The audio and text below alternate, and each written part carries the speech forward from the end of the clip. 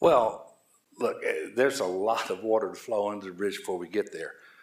Uh, what I want to say now is, given what I led off with earlier before I discussed the specific things that the House did last week, the idea that we can't fashion a budget that reflects our priorities, given the funding that is available because of the condition of our economy right now, which is strong and firing on all cylinders, that would be beyond irresponsible. It's hard for me to fathom that would happen.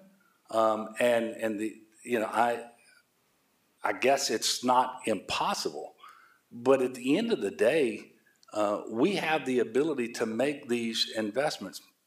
About 2/3 of the funding involved in the expenditure limit, one-time dollars, which we've never put towards recurring expenditure since I've been governor. So the idea that you would sideline that kind of funding and not go out and do projects to fix people's roads and bridges and to fix the coast, to make technology upgrades and other really compelling one-time uses of the money, I mean, that's just beyond me, especially when you know that these projects are not going to get cheaper over time. And you want to get ahead of inflation. And if you fund projects, get them under contract, you transfer the risk of inflation away from the state and onto the contractor at that point in time. The other thing that makes it hard for me to believe that we would park that money is because we have projects that we've already approved, thought we had funded, but the inflation was such when the bids came in, we couldn't execute the contract. So we're going to have to go back and put additional dollars onto those projects just to be able to get them under contract. And the expenditure limit was never intended, and I think, I don't remember, I think it was last week, former Senator Randy Ewing, who actually authored the instrument that became the expenditure limit in the Constitution, I think he did a really good job explaining this. It was never intended to prevent the state from spending one-time money on critical infrastructure, for example.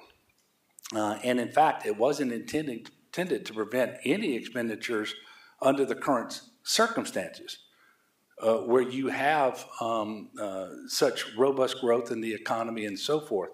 Back then, you had a state revenue system that was built largely upon oil and gas revenue, and it fluctuated wildly from year to year.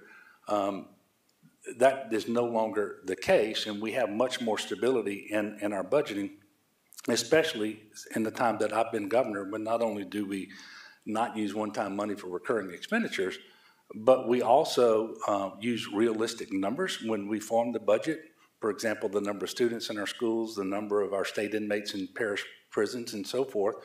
And then we take the lowest forecast at the REC and adopt it, and that's what we budget to. That's why we've had surpluses in every single year that I've been governor. By the way, 10% of those surpluses have always gone to the unfunded accrued liability. We've made record payments to the UAL since I've been governor. So the idea that we wouldn't pass a budget this year and have to have a special session is just, under these circumstances, it would be beyond just a self-inflicted wound. I mean, I just can't fathom that is going to happen.